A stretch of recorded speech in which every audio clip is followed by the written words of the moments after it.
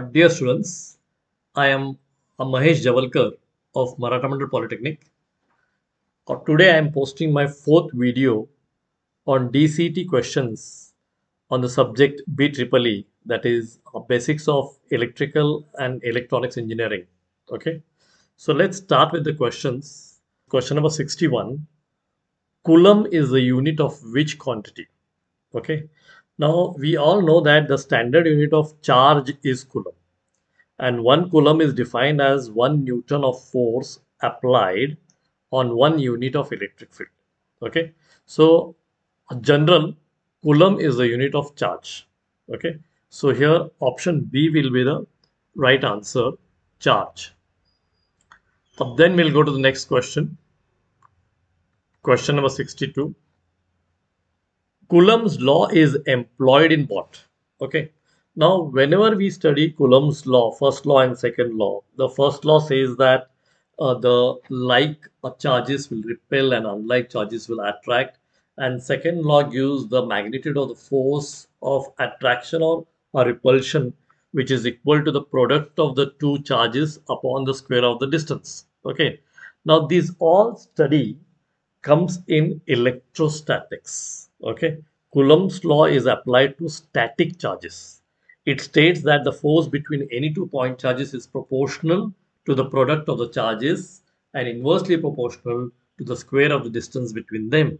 Thus, it is used in electrostatics. Okay, so here option A will be the answer. Coulomb's law is employed in electrostatics. Okay. Then we'll go to the next question, question number 63. Which of the following is a vector quantity?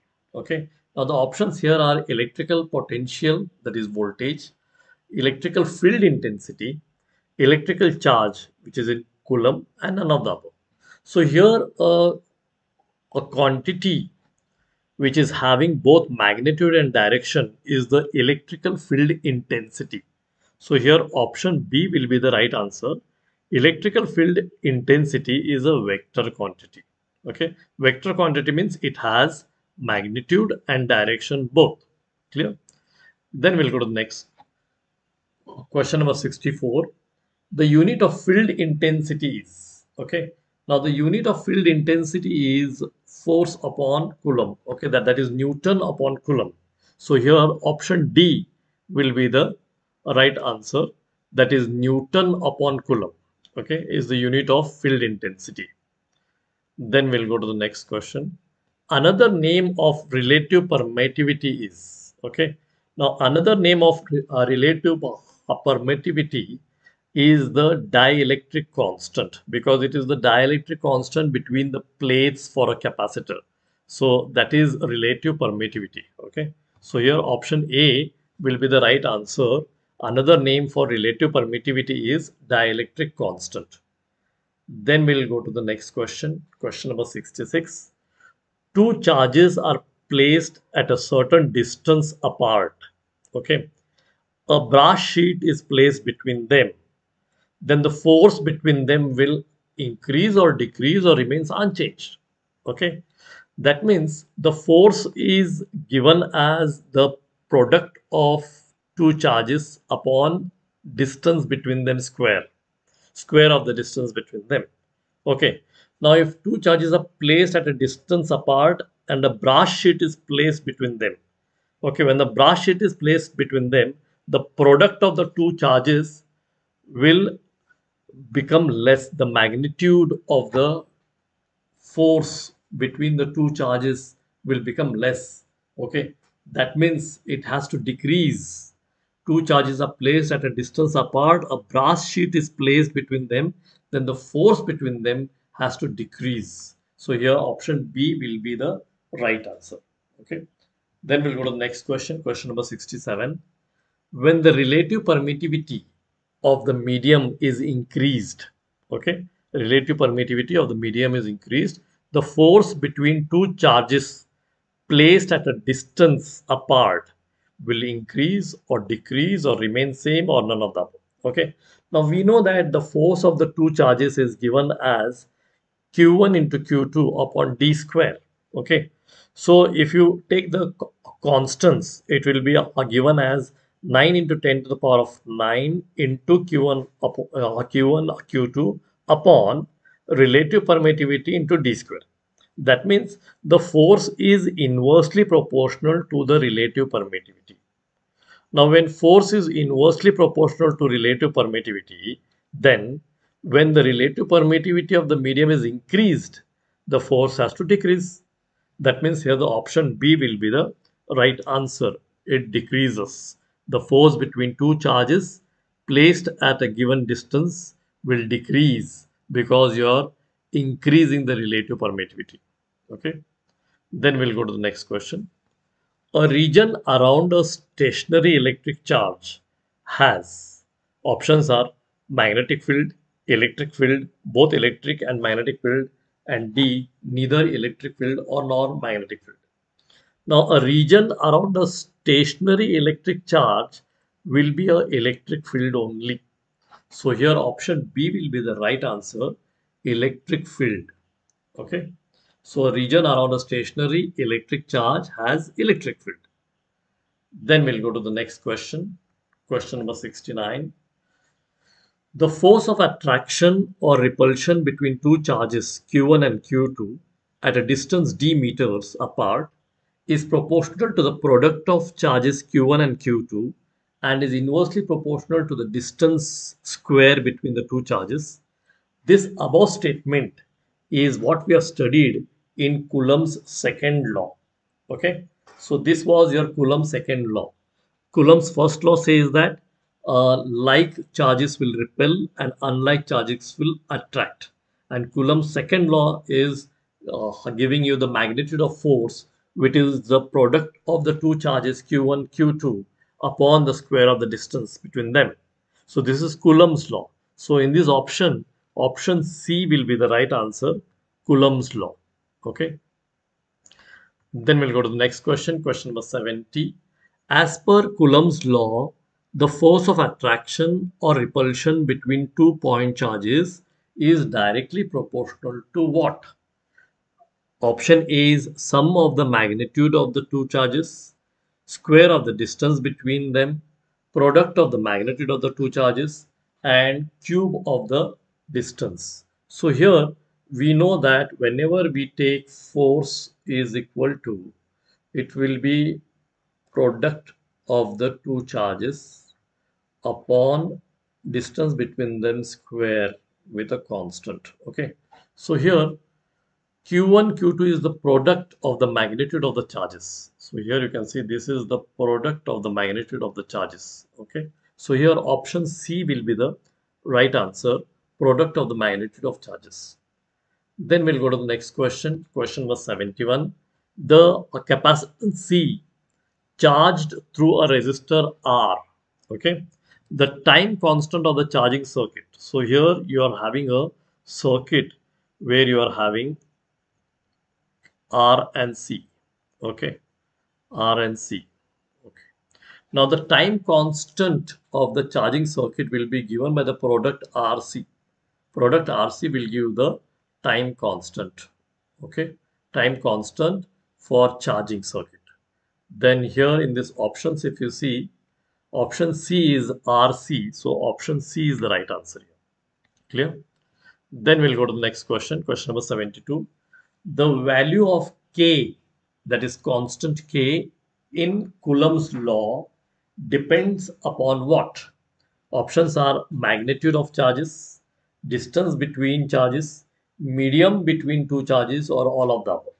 So the value of K in the Coulomb's law, where we are saying that F is equal to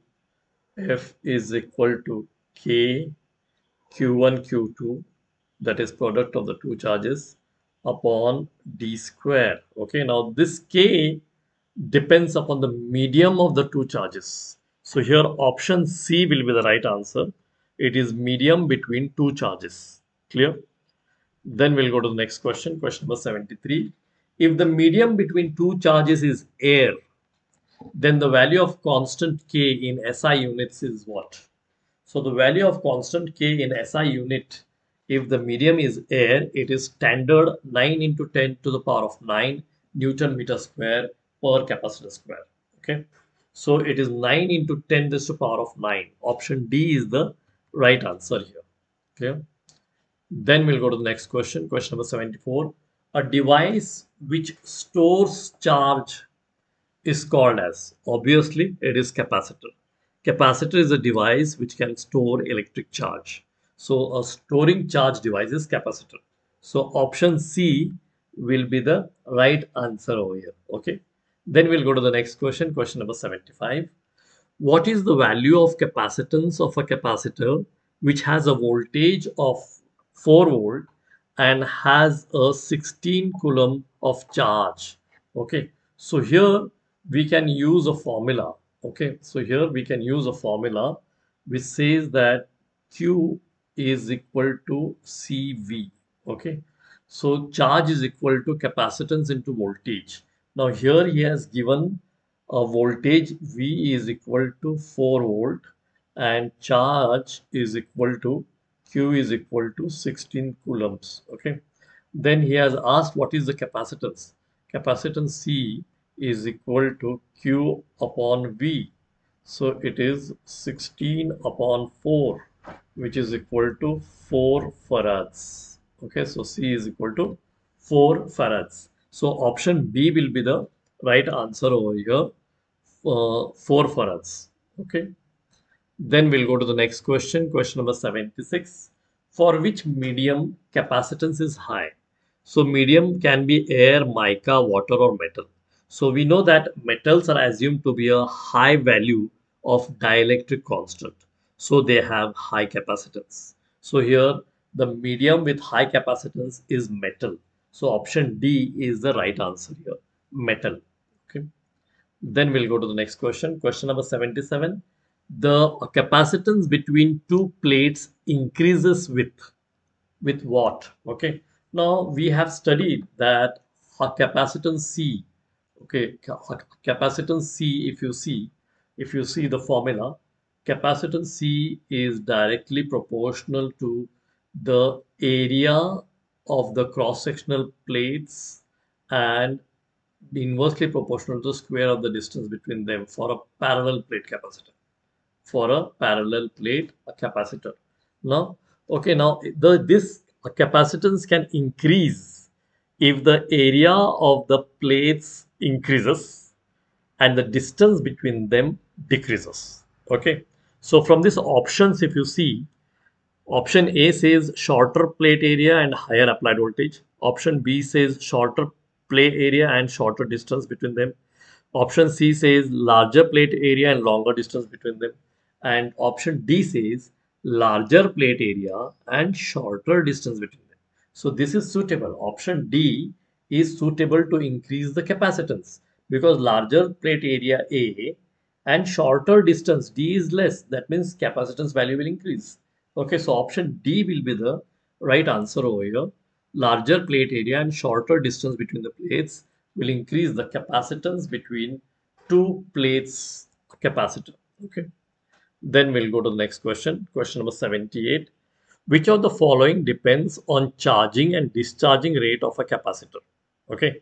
Obviously, the charging and discharging rate of a capacitor depends on the time constant. As I've told you earlier, we can have time constant for a RC circuit. So this is RC. So R into C, this product will decide how much will be the rate of charging and discharging. So it is time constant. Time constant in a circuit consisting of a capacitor is the product of the resistance and the capacitance. Smaller the time constant, faster is the charging and discharging rate, and vice versa. Clear? So here option A will be the right answer. Clear? Then we'll go to the next question. What is the initial current while charging a capacitor?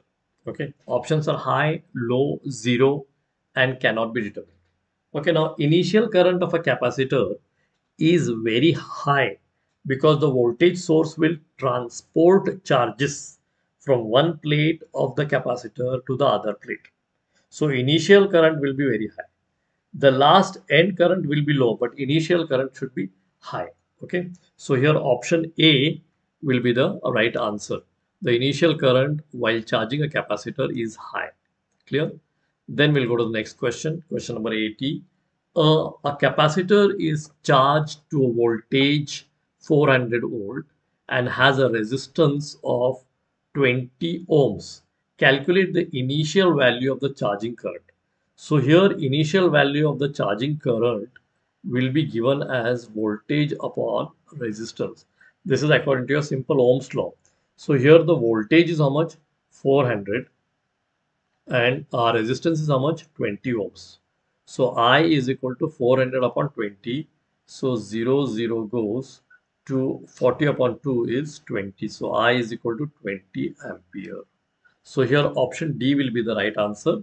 I is equal to 20 ampere. Okay. So here you can see that option D is the correct answer for this.